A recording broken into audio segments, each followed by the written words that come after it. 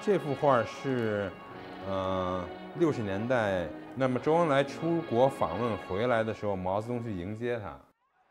到了文革的时候呢，毛泽东就把刘少奇打倒了，他就认为刘少奇是坏人，他就跟他就不能在一个照片里。再出版照片的时候，你看这个刘少奇就不见了，可以说就是篡改历史、篡改现实，他们是 Photoshop 的鼻祖啊。李少民的家里收藏了250多幅文革时期的宣传画。来自北京的他，只要回中国，必到古董市场寻宝。收藏这个的原因大概2个原因，一个原因是这很重要，这是一段非常重要的历史，我们应该把它记录下来。另一个是我是那时候长大的哈，特别有些我可以看到这个，哎呀，想起来这当时发生什么事情。在他9岁那年，中国开始了为期10年的文化大革命。他的学业就此中断，随着革命干部父母下乡，求学生涯空白的10年，他将时间全投入在绘画。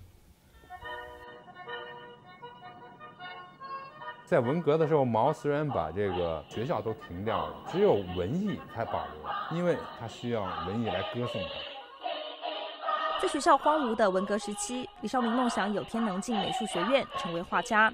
而当时最接近圆梦的是加入军队做美术兵。的一天中，李少民同志，你坚决响应毛主席提高警惕、保卫祖国的伟大号召，积极报名参加中国人民解放军，这是很光荣的。现经审查，批准你入伍。入伍3年多，他每天花4小时绘制毛泽东宣传画。毛主席的形象基本上是第一，笑容的很多，另外就不能有太多阴影，一定要光明，有一点点阴影来把立体感表现出来就够了。你再多的话就很危险，而且他的形象高大上嘛，如果有人在里面，别的人一定要相对要小一点。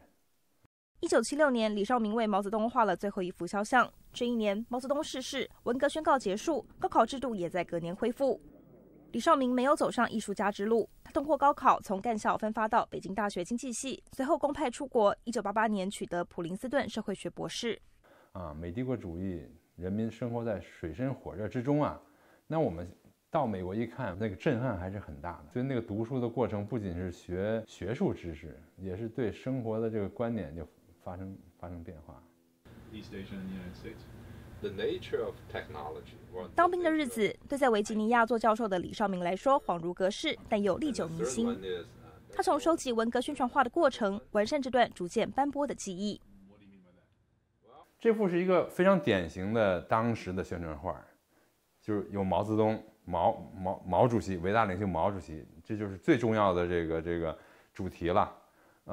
还有在这张呢是工人啊，因为这个毛泽东和这共产党的理论就是革命的主力军就是工人嘛，工人阶级领导一切。这个又一个好年成，收了很多粮食。他这个女社员在称粮食的时候不断的往上加秤砣，就说明粮食很重嘛。宣传画一般是告诉你跟现实相反的事情。又是一个丰收年，实际上我们都心里明白，我们又吃不到粮食了。毛主席有一句话叫做"我们的朋友遍天下"，就是这个主题了。实际上，当时中国共产党是比较孤立的，实际上没有什么朋友。人们愿意多生不可以，不能有这个自然的意愿多生，要少生，而且还告诉你呢，少生不是坏事，是好事。所以这个又是宣传画的另一个功能，它要动员人们去做人们不喜欢做的事情。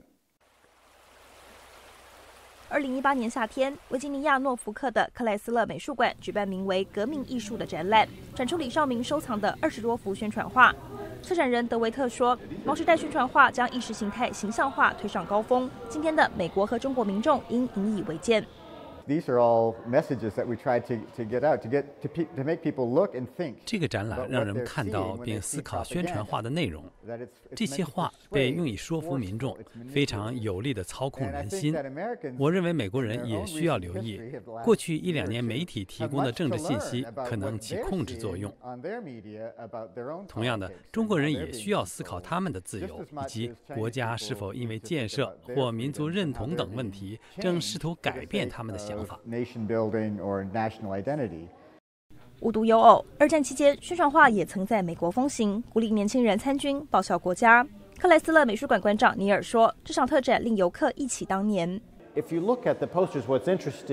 宣传画有趣的一点是，无论左派、中间还是右派人士，都使用类似的艺术和绘画技巧，通过画中美丽的代表人物，来为了某个目的凝聚人心。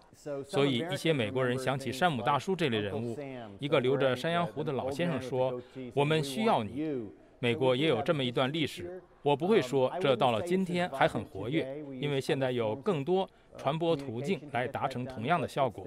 有趣的是，不同于毛时代夸大乃至扭曲真相的宣传画，2战期间，美国宣传画上的人物更贴近现实，而且少见伤兵和战场场景，注重于传递正面信息，而非加深对敌人的仇恨。李少民认为，中国宣传画具有划时代意义，需要妥善保存与流传，因为他们仿佛中国文革历史的缩影。了解这段历史，有助于鉴往知来。共产党还在执政，看看那个阶段呢，对你理解现在的中国共产党的执政的理念，甚至它的走向，应该是有帮助的。我们有一句俗话说，你不了解它的过去，你就不了解它的现在。不了解现在，不了解将来，这个是一个很重要的过去嘛。所以欧洲、美国就是生活在这个成熟民主社会的国家，对中国的了解很不够。做这个工作的一个目的就是说，给大家一个更完整的中国，更完整的一个有历史的中国，这样对这个了解现在的中国是有帮助的。后来我就给他画了一幅肖像。李少民的父亲李鸿霖曾是中共改革派高官，提倡思想解放，以读书无禁区一文振聋发聩。对李少民来说，精通绘画的父亲树立了知识分子的榜样。田英兴师讨伐，至今余波未尽，禁区仍在，余志初衷不改。虽然走上学术道路，李少民对绘画仍情有独钟。过往在欧道明大学教书之余，不忘在美术系进修。后来老师一看我的训练说，哎呀，说你画的比我们都好，比我这个当老师的都好。我说，因为你们美国是一个高度发达的商业社会，你们就不会像我们当年在文革期间有足够的时间画画。我们每天没别的事，我们也没有成本，不干活也不挣钱，干活也挣不到钱，所以我就天天画画。所以我这个是完全是时间堆出来的。现在看60年代宣传画，或许带有复古怀旧的味道。不过李少民说，当今中国社会仍能看见宣传手段的踪迹，只是使用的技巧已经不同。此外，在全球化的大旗下，现今受众和文革时期已不可同日而语，人们有更多途径核实接收的信息。宣传这个字，如果就是 propaganda 这个字本身倒没有贬义，对吧？但现在当然是我们听到都觉得是贬义，它实际上就是为了一个目的而用艺术作为工具达到一个目的，这个目的可以是好的，也可以是坏的，那就是看你的角度了，对吧？美国之音方正、许湘云，维吉尼亚州诺福克报道。